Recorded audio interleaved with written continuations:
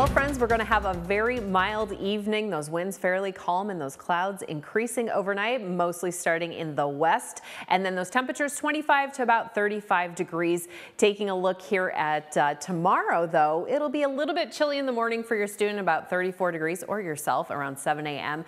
And then those clouds decreasing. We're expecting partly to mostly sunny skies, maybe some gusts here and there around 20 miles an hour, but those temperatures during the day, whoo, it's going to be our warmest day of the week. Take a look here as those clouds skedaddle around 11 a.m. and then some clouds increasing overnight into our Wednesday. Chances of sprinkles mostly for the east half, but the majority of us staying fairly warm and dry, and then some clouds clearing out for the evening. Taking a look at our 7-day for Marquette, we have Pi Day coming up. That's Thursday, 3-14.